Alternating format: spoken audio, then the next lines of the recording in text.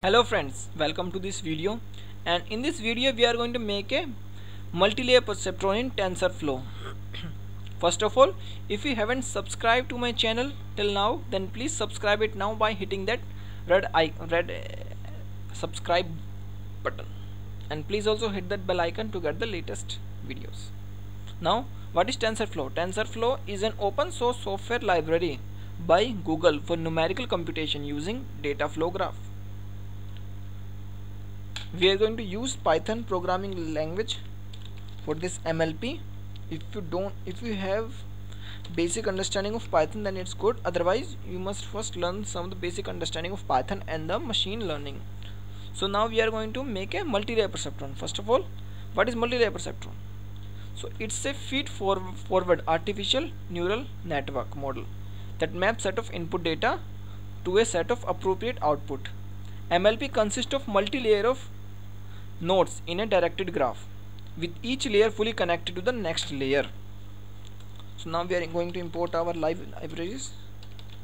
Tensorflow as tf, import numpy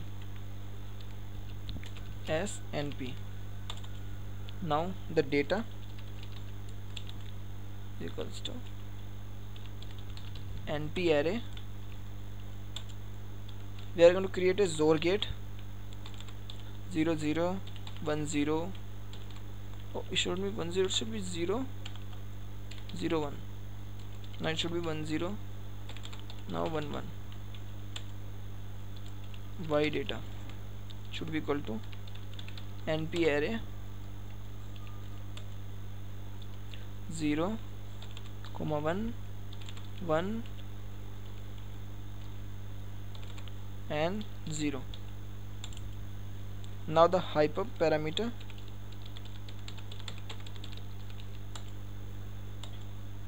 the number of input node going to be 2, the number of hidden layer are going to be 10, the number of output layer are going to be 1. Now it's going to be 3-layer neural network, and we are going to have only one hidden layer. The first layer is the input layer, it only have 2 nodes. The second layer is hidden layer and it going to have 10 nodes, and the third layer is the output layer having only 1 node, and it's going to have a set of weight, that is w1 and w2, and a set of bias, and we are going to use the set of weight between these to connect the 2 layer of neurons. We are going to use the set of weights and biases. So the weight w1 is to connect the input layer to the hidden layer, and the weight w2 is going to be used to connect the hidden layer to the output layer. So these weight connect them. Now we are going to create some placeholder. So placeholder is basically a variable to which we are going to assign value later. Float 32, y is equals to tf dot placeholder float 32. Now the set of weights w1 is equals to tf dot variable tf dot random uniform. Now n input and then n hidden from -1 to 1. Now like this we are going to create the second set of weight, variable tf dot random uniform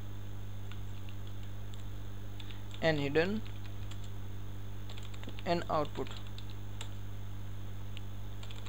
This is also from -1 to 1. Now we are going to create the bias. b1 should be equal to in the next line b1 should be equal to tf dot variable tf dot zeros and hidden comma name should be equal to bias 1. b2 is equals to tf dot variable tf dot zeros and output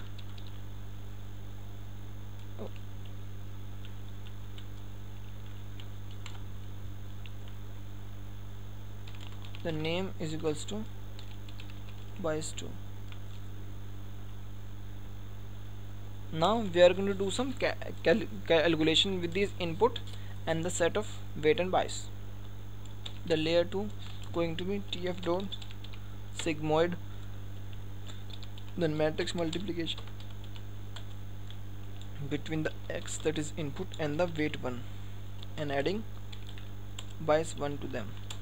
Like this we are going to create the next layer, that is hypothesis layer. The tf dot sigmoid, tf dot matrix multiplication layer 2 with weight 2 plus second set of bias. Now the calculating the cost, reduce mean minus y into tf dot log hypothesis minus 1 minus y into tf dot log 1 minus hy, that is hypothesis. Now we are going to create the optimizer function. Optimizer equals to tf dot train. We are going to use the gradient descent optimizer learning rate dot minimize the cost. So this function is going to minimize the cost and improving our output. Now initializing all the variables, initialize all variables. Now we are going to start our TensorFlow session as session dot run as init. Now we are going to create a loop for step in x range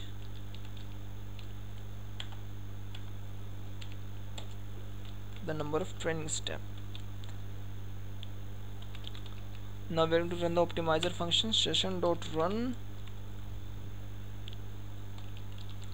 optimizer, feeding the data to the optimizer function, the set of input and the labels x data comma y and the y data.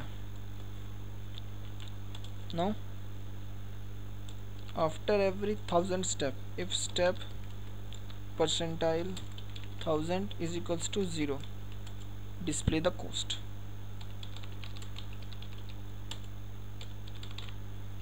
Session dot run cost and also providing in data same as the feed above, x data, y data. Now calculating the answer should be equal to tf dot equal floor hypothesis plus 0.5 comma y. Then the accuracy should be equal to tf dot reduce mean, tf dot cast answer as float.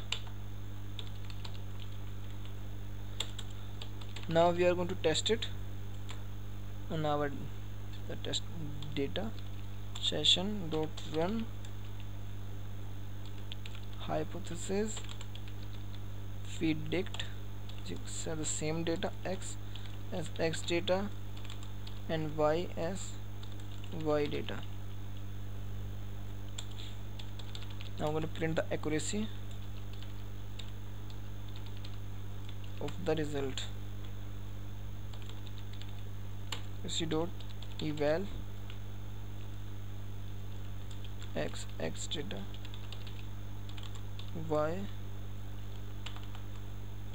y data.